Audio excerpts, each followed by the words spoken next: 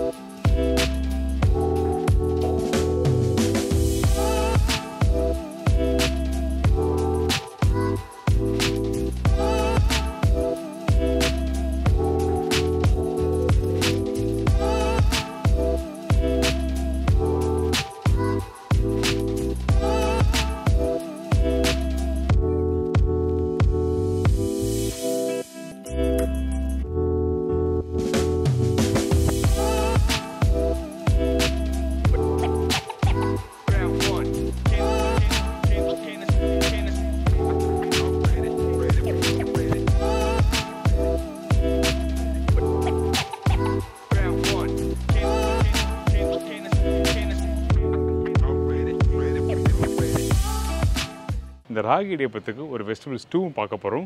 அதாவது வெள்ளை குருமா சொல்லலாம். வெள்ளை குருமான்னு சொல்லும் போது கொஞ்சம் திக்காக இருக்கும். இது வந்து ஸ்டூ வந்து கொஞ்சம் தண்ணியாக இருக்கும். வெறும் தேங்காய் பால் வச்சு எடுத்து பண்ணுறது தான் இந்த ஸ்டூ. இந்த ஸ்டூ வீட்டில் நீங்கள் பண்ணும்போது நிறைய பேருக்கு வர பிரச்சனை என்ன கேட்டினா, அந்த பாலை வந்து கொஞ்சம் அப்படி ஊற்றின உடனே கொஞ்சம் திரிஞ்சு போகிற மாதிரி இருக்கும். அதுக்கு என்ன பண்ணால் ஃபஸ்ட்டு அந்த தண்ணியாக இருக்க தேங்காய் பாலை ஊற்றி அந்த கேரட், பீன்ஸ், அதுக்கப்புறம் வெங்காயம், இந்த பச்சை மிளகாயோட சேர்த்து ஃபஸ்ட்டு குக் பண்ணுறோம். அதுக்கப்புறம் கடைசியாக திக்கான பாலை ஊற்றி அடுப்பை ஆஃப் பண்ணிடணும். அப்போ தான் உங்களுக்கு வந்து அந்த ஸ்டூ வந்து உங்களுக்கு திரிஞ்சு போகாமல் இருக்கும். அதே டைமில் டேஸ்ட்டும் நல்லாயிருக்கும். அப்படிலாம் இல்லை, எங்கள் வீட்டில் ரெடிமேட் பவுடர் வந்து நாங்கள் யூஸ் பண்ணுறோம் அப்படின்னு வச்சிங்கன்னா, அந்த டைமில் இந்த ரெடிமேட் பவுடரை நீங்கள் தண்ணியில் கரைச்சி அப்படியே யூஸ் பண்ணலாம். இன்றைக்கி வந்து நிறைய பிராண்டு வந்தாச்சு. அந்த தேங்காய் பால் அந்த டேஸ்ட்டுக்கு அந்த ரெடிமேட் பவுடருக்கு வந்து தண்ணியில் கரைச்சிட்டு அதுக்கப்புறம் யூஸ் பண்ணலாம். இந்த மாதிரி ப்ரிப்பரேஷன் பண்ணுறது கொஞ்சம் காம்ப்ளிகேட்டாக இருக்குன்னா அந்த டைமில் இந்த மாதிரி பவுடரை யூஸ் பண்ணிக்கலாம். இப்போது இந்த டிஷ் எப்படி பண்ணுறது பார்ப்போம். அதுக்கு முன்னாடி தேவையான பொருட்கள் என்னென்னு பார்த்தலாமா?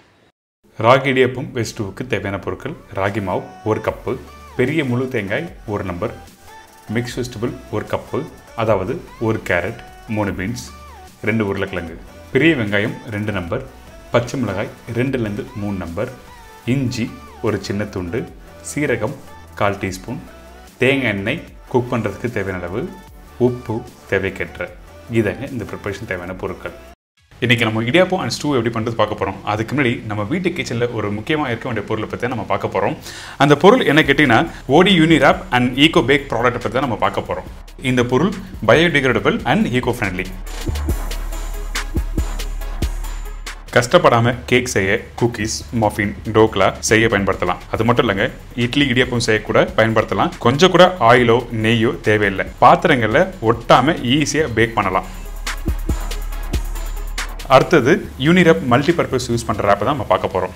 கிரீஸ் ப்ரூஃப் நான்ஸ்டிக் சர்ஃபெக்ஸ், தண்ணி பட்டா கூட கிளியாது. இந்த ஈகோபேக் ஷீட் உங்கள் கிச்சனில் உள்ள தவா, கடாய், மைக்ரோவன், கன்வெக்ஷன் அவன், எலக்ட்ரிக் கிரில் ஆர் தந்தூர்லையும் யூஸ் பண்ணலாம். ரொம்ப ஈஸியாக நீங்கள் ஐஸ்கிரீம், பட்டர், சீஸ், ஓப்ஸ், அதாவது கொத்தமல்லி, புதினா இந்த மாதிரிலாம் நீங்கள் ரேப் பண்ணி நீங்கள் ஃப்ரிட்ஜில் ஸ்டோர் பண்ணிக்கலாம். சப்பாத்தி, பரோட்டா, சாண்ட்விச், தோக்லா, இட்லி இதெல்லாம் சூடு பண்ணுறதுக்கு வந்து ரேப்பை யூஸ் பண்ணி நீங்கள் பயன்படுத்தலாம்.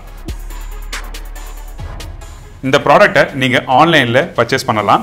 பர்ச்சேஸ் டீட்டெயில்ஸு டிஸ்கிரிப்ஷன் பாக்ஸில் கீழே கொடுத்துருக்கேன்.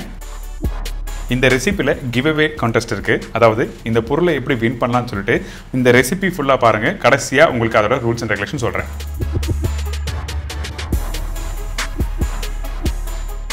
இப்போ இந்த டிஷ் எப்படி பண்ணுறது பார்ப்போம் வாங்க. ஃபஸ்ட்டு நம்ம என்ன பண்ணுறோம் அப்படின்னா, இந்த ராகி இடியாப்பத்துக்கு கொஞ்சம் தண்ணி சுட வைக்கிறோம். இந்த தண்ணி எதுக்காக சுட வைக்கிறோன்னு கேட்டிங்கன்னா, மாவு மிக்ஸ் பண்ணுறதுக்கு சுடு தண்ணி போட்டு தான் மிக்ஸ் பண்ணணும். அப்போ தான் அந்த சாஃப்டான ஒரு டெக்ஸ்சர் கொடுக்கும் குக் பண்ணி முடித்த பிறகு. இதுக்கு பிறகு ராகி பவுடர் வாங்கி நிறைய பேர் வீட்டில் இடியாப்பம் பண்ணுறாங்க. சில ராகி பாக்கெட் பார்த்தீங்கன்னா, அதாவது அந்த பவுடர் பாக்கெட்னா உங்களுக்கு கரெக்டாக இடியாப்பம் டெக்ஸ்சர் கொடுக்காது. குக் பண்ணி முடித்த பிறகு ரப்பர் மாதிரி போகும், ட்ரை ஆகும், இந்த மாதிரி ப்ராப்ளம் வரும். இதுக்கு என்ன பண்ணோம் கேட்டிங்கன்னா, நீங்கள் கடையில் முழு ராகி வாங்கி நல்லா 4-5 வாட்டி வாஷ் பண்ணிவிட்டு அதுக்கப்புறம் காய வச்சு மாவு மிஷினில் கொடுத்து பவுடர் பண்ணி எடுத்துன்னு வச்சிங்கன்னா உங்களுக்கு சூப்பராக இடியாப்பம் பண்ண முடியும். இதெல்லாம் சின்ன சின்ன விஷயம் தான். ஏன் கேட்டேன்னா, கடையில் வாங்கும்போது ராகிலையும் கலப்படம் இருக்குது. அதனால தான் தெளிவாக சொல்கிறேன்.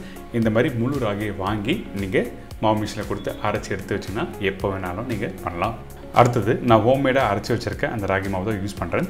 இந்த ராகி மாவில் உப்பு தேவையான அளவுக்கு இதில் ஆட் பண்ணுறோம். உப்பு போட்ட பிறகு நம்ம ஏற்கனவே கொதிக்க வச்ச அந்த சுடு தண்ணி இருக்குல்ல, அந்த சுடு தண்ணி தேவையான அளவுக்கு ஊற்றி நல்லா மிக்ஸ் பண்ணுங்கள்.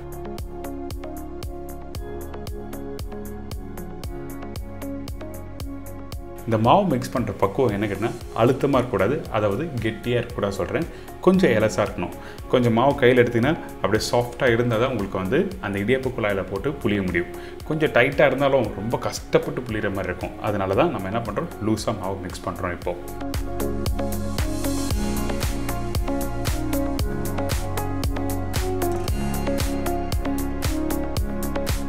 இப்போ பார்த்தீங்களா மாவு எந்த அளவுக்கு லூஸாக மிக்ஸ் பண்ணி வச்சுருக்கேன்னு இந்த மாதிரி பக்குவத்தில் கரெக்டாக இருக்கணும். டைட்டாக மாவு மிக்ஸ் பண்ணக்கூடாது, திருப்பியும் சொல்கிறேன்.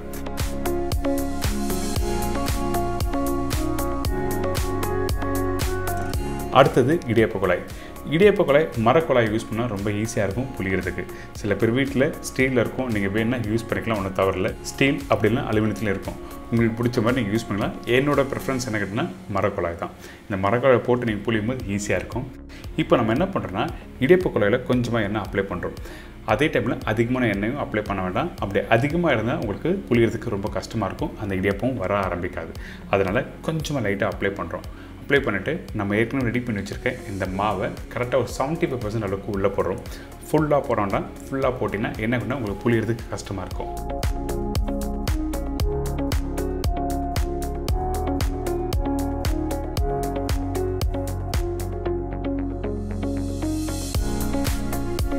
இதுக்கப்புறம் இடியாப்ப தட்டு. இந்த இடியாப்ப தட்டில் நம்ம டேரெக்டாக மாவு புழிஞ்சு அப்படியே ஸ்டீம் பண்ணி எடுக்கலாம். பட் இருந்தாலும் இன்றைக்கி இந்த பட்டர் ஷீட் பேப்பர் யூஸ் பண்ணுறோம். இந்த பட்டர் ஷீட் பேப்பர் எதுக்காக யூஸ் பண்ணுறேன்னா, ஒன்று டேரெக்டாக பேக்கிங் பண்ணும்போது நீங்கள் யூஸ் பண்ணுறதை பார்த்துருப்பீங்க. இந்த மாதிரி சவுத் இந்தியன் ப்ரிப்பரேஷன் யூஸ் பண்ணலாம் சொல்லிட்டு தான் இன்றைக்கி நம்ம என்ன பண்ணுறோம், இந்த பட்டர் ஷீட் பேப்பர் வச்சு யூஸ் பண்ணுறேன். இந்த பட்டர் ஷீட் பேப்பர் ரவுண்டாக கட் பண்ணிவிட்டு அதுக்கப்புறம் மிக்ஸ் பண்ணி வச்சுருக்க இந்த இடியாப்ப மாவை அப்படியே நல்லா புளிகிறோம். புளியும் போது கரெக்டாக ஒரு 3 ரவுண்டு வாங்க. 2 ரவுண்ட்லேயும் கம்ப்ளீட் பண்ணோன்னா ஏங்கிட்ட மெலிசாக இருக்கும். அதனால் ஒரு 3 ரவுண்டு வந்த பிறகு இடியாப்ப தட்டில் புளிஞ்சு ரெடி பண்ணி வச்சுக்கோங்க. என்கிட்ட 4 அடுக்கு உள்ள தட்டு இருக்குது. அந்த தட்டுலேயும் நல்லா புளிஞ்சிருக்கேன். இதுக்கப்புறம் இங்கே தண்ணி நல்லா சூடாக இருக்குது. இடியாப்பம் புளிஞ்ச பிறகு டேரெக்டாக உள்ளே வைக்கும்போது சூடான தண்ணியில் தான் உள்ளே வைக்கணும். சில பேர் பச்சை தண்ணி ஊற்றிட்டு அதுக்கப்புறம் இடியாப்பம் புளிஞ்சது அப்படியே உள்ளே வச்சு குக் பண்ணாங்க. அப்படி குக் பண்ணக்கூடாது. அந்த ஸ்டீம்லேயே குக் பண்ணால் தான் உங்களுக்கு வந்து அந்த இடியாப்பம் சாஃப்டாக நல்லா வரும். இப்போது இந்த இடியாப்பம் குக் பண்ணி முடிக்கிறதுக்கு குறைஞ்சபட்சம் ஒரு 7லேருந்து 8 நிமிஷம் டைம் எடுக்கும். நல்லா வெந்த பிறகு எடுத்திங்கன்னா இந்த மாதிரி சாஃப்டான இடியாப்பம் ரெடி.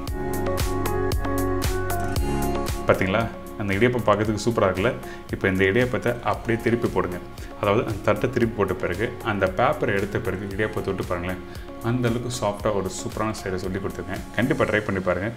இந்த இடியாப்பத்தோட இப்போது அடுத்தது ஸ்டூ எப்படி பண்ணுறது நம்ம பார்க்க போகிறோம்.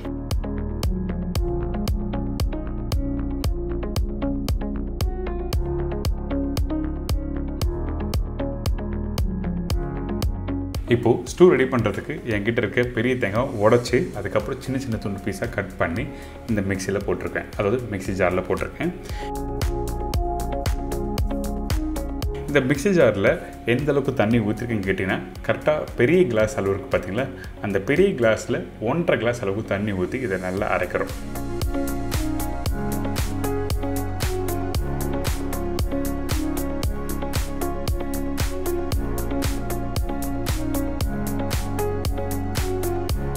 இப்போ நல்லா அரைச்சாச்சு. அரைச்சி முடிச்ச பிறகு நம்ம என்ன பண்ணுறோம், இந்த பால், அதாவது ஃபஸ்ட்டு அரைச்சி எடுக்கிற பால் வந்து திக்கான பால், ஞாபகத்தில் வச்சுங்க. இந்த பாலை நல்லா ஸ்ட்ரெயின் பண்ணி எடுத்துருங்க.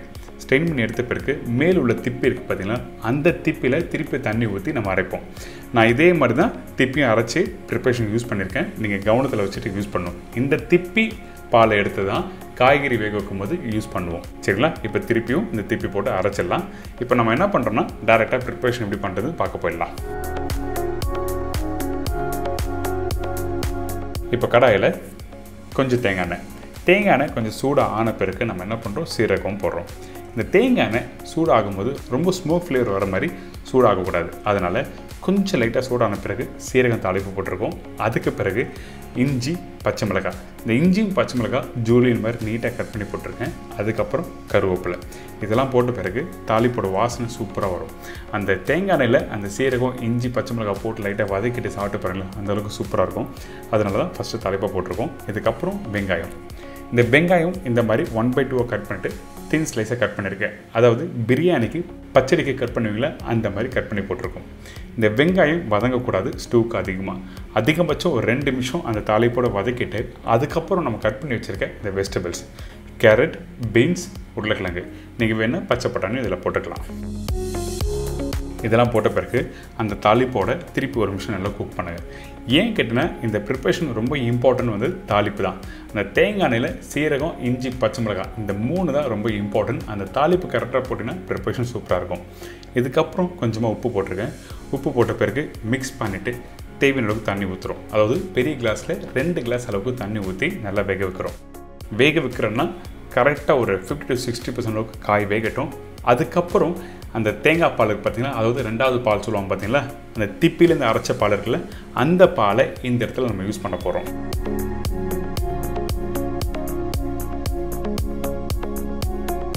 இப்போ பாருங்கள், அந்த காய் ஓரளவுக்கு நல்லா வெந்து வந்திருக்கு. அந்த திப்பியில் ரெடி பண்ண அந்த பால், அதாவது 2வது பாலை எடுத்து இதில் யூஸ் பண்ணுறேன். நீங்கள் முதல் பால் எடுத்து ஊற்றிட்டீங்கன்னா கண்டிப்பாக திரிஞ்சு போயிடும். ஏன்னா கொதிக்க விடுறோம். இதில் ஸ்பைசஸ், அதாவது அந்த பச்சை மிளகாய், இஞ்சி, ஆயிலெலாம் இருக்கும்போது இந்த தேங்காய் பாலை ஆட் பண்ணும்போது திரிஞ்சு போயிடும். அதனால தான் 2வது ரெடி பண்ண அந்த பாலை இதில் ஆட் பண்ணி திருப்பி குக் பண்ணுறோம். இந்த காயில் வெந்த பிறகு அடுப்பை ஸ்லோ பண்ணுங்கள். ஸ்லோ பண்ணிவிட்டு இந்த ஃபஸ்ட் ரெடி பண்ண பால், இந்த பால் இதில் ஊற்றி இதை அப்படியே மெதுவாக மிக்ஸ் பண்ணி ஸ்டவ் ஆஃப் பண்ணிடணும். குக் பண்ணக்கூடாது. திருப்பியும் சொல்கிறேன், குக் பண்ண திரிஞ்சு போயிடும். எப்போவுமே தேங்காய் பால் ஹேண்டில் பண்ணுறது ப்ராப்பராக தெரிஞ்சுட்டு ஹேண்டில் பண்ணால் ரொம்ப ஈஸியாக இருக்கும். ஃபைனலாக கொஞ்சம் தேங்காய் எண்ணெய், அதுக்கப்புறம் கொத்தமல்லி போட்டு மிக்ஸ் பண்ணி எடுத்து சர்வ் பண்ணால் சூப்பரான ஸ்டூ ரெடி.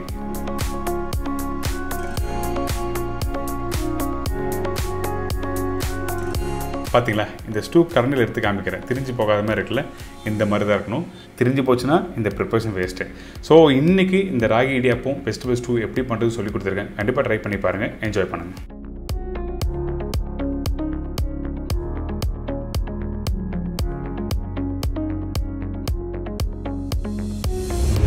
கிவ்அவே சொன்னோம் பார்த்தீங்களா, அந்த கிவ்அவேக்கு ரூல்ஸ் அண்ட் ரெகுலேஷன் இப்போ நான் சொல்ல போகிறேன். இந்த Oddy Uniwraps and Ecobake இந்த ப்ராடக்ட்டை எப்படி யூஸ் பண்ணுறது இப்போ எல்லோரும் தெரிஞ்சிருக்கும். உங்கள் வீட்டில் நீங்கள் என்ன ரெசிபி இந்த ப்ராடக்ட்டை யூஸ் பண்ணி பண்ணணும்னு நினச்சிங்களா, அந்த ரெசிபியோட பேரை கமெண்ட் பாக்ஸில் போடுங்க. ஒருத்தர் ஒரு கமெண்ட்ஸ் தான் போடணும். இந்த வீடியோவை லைக் பண்ணிவிட்டு ஓடியோட சோஷியல் மீடியா பேஜை ஃபாலோ பண்ணுங்கள். உங்களில் 50 பேருக்கு வின் பண்ணுறதுக்கு வாய்ப்பு இருக்குது. அதனால கமெண்ட் பண்ணுங்கள், உங்கள் பரிசை தட்டிட்டு போங்க. எல்லாரும் தெரிஞ்சிருக்கும் இந்த ராகி இடியாப்பம் எப்படி பண்ணுறதுன்னு. அதே டைமில் இன்றைக்கி இந்த ஸ்டூ எப்படி ஒரு சூப்பரான ஸ்டைலை சொல்லி கொடுத்துருக்கேன். கண்டிப்பாக ட்ரை பண்ணி பாருங்கள். இதே மாதிரி நாளைக்கு இன்னொரு டிஷ்ஷை சந்திக்கிறேன். நன்றி, வணக்கம், see you, bye bye, take care.